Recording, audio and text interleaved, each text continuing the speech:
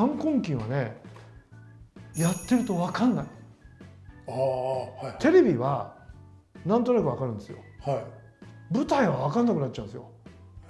なんだか随分ありましたもん。昔ね、ヒゲ OL っていうねOL がヒゲ生やしてるっていうミュージカルやったんですよ。すんともすんとも笑わないのに毎日直して直して10日間1回も受けなかったって手を加えてるのに。そう音楽まで作ってもらっちゃったからで全員が出てたからカットするにもカットできないんですよ。であれ稽古場ではめっちゃ面白かったのに冠婚金の黒歴史そういうのが少なくなりました。でもそうですか。失敗が、第1回目のやつなんか『笑点』やってたんですよ。笑点のパロディ。そしたら鈴木伸介っていうねキャストが一人来て「関根さん笑点はどうですかね?」って3日前ぐらいに言うんですよ。いやでも一応やってみような3回公演あるから1回だけまあどっかんどっか受けるんですよ。笑点の持ってる力を感じましたよ。あの方式って面白いですね。それでなんかねミスコンテストみたいのでミスターなんとかってやったんですよ。ミスターノートルダムとかってねみんな出てきてこれ面白いこれ面白いって言ってね俺にもやらせてくれって3人しか出れなかったんでねそれを俺もやらせてくれって言って1部と2部で6人でやったんですよ。全く受けないこれ本当にひどかったんだから。で2時間45分あったんですよ。旗揚げの1回目、もう老朽化してるから時技が暑いんですよ。6月なんだけど、満員なんでもう初めてじゃないですかそういう舞台。僕もそうみんなでやったの長く感じてそれで結局長いんでもう終わった後カットするよってみんなで集まったわけ、で一番最初にその3人ずつ出てくるやつカット。とにかくそれがカット。多分あれね時間がね2時間で収まっててもあれカットですそのくらいひどかったからそれとその時は浦島太郎の桃太郎やってたんだ。桃太郎やってて桃太郎が鬼ヶ島に行く時に亀に乗っていくんですよね。竜宮城に行く時かなんかで亀がそれ豪州っていうキャストがやってたんですよ。でそいつがバーってやってきてで「飛びます飛びます乗ります乗ります」ってくるって回ってそこ一番のとこだったんですよ。でまあ受けたの。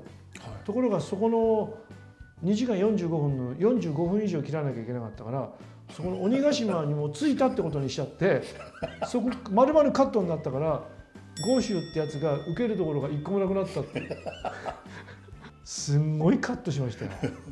ズバッズバッズバッズバッって2日目から2時間ですよ。非常にすっきりしてますねこれ冠婚金って今となっても結構メインの人たちみんな売れてる方多いじゃないですか。そうするとその人たちが考えてきたやつで、どういう感じでやるんですか。これ結構専門的なんで台本書くのもあるし、それからジョニオのコーナーはジョニオに任せっきりなんですよ。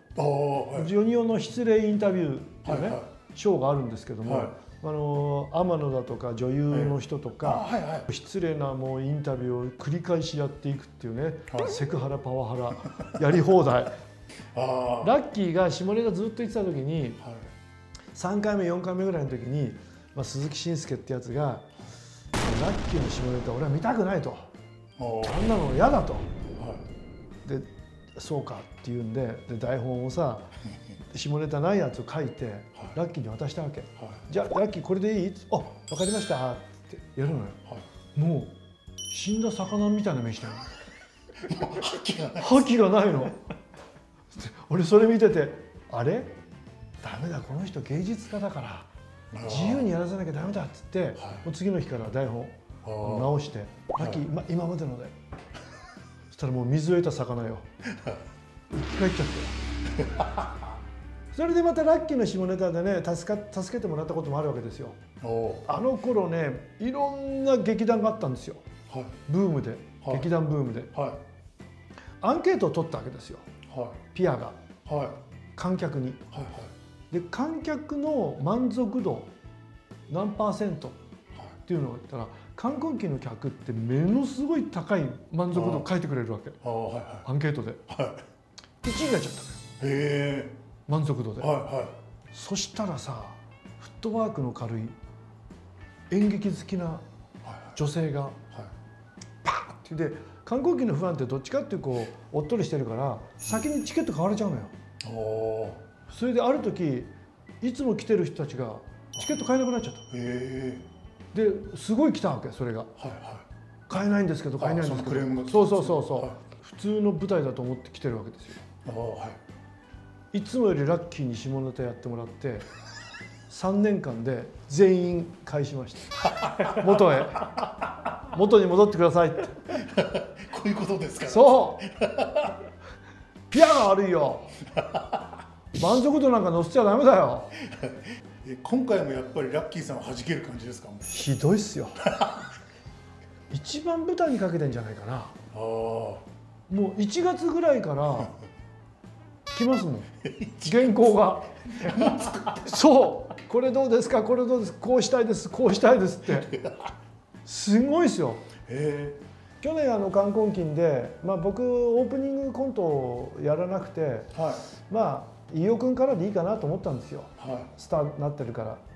そしたらラッキーが帰ってきてくれて、カレー屋さんのコントで「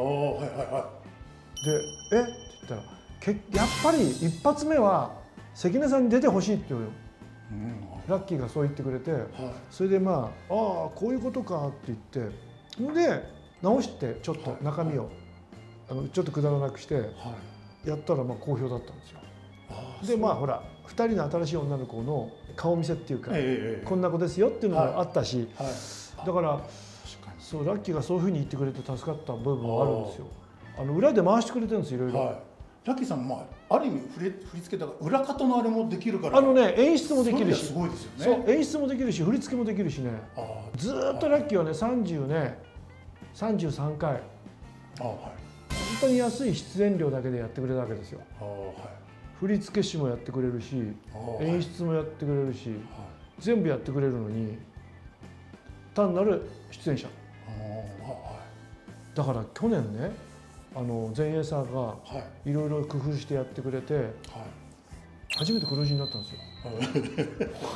すよ。今までずっと赤だったと。そうなんですよ。社長が払ってくれてたわけ。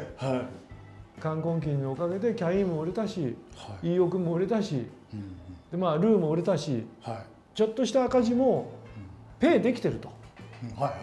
あれが要するに宣伝になってるから。っていうことで社長がかぶっててくれたんだけど、今年から赤字は俺がかぶりますって言ったのよ、去年。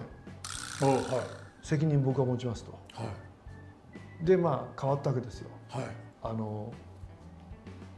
やってくれるところが、前衛さんがね。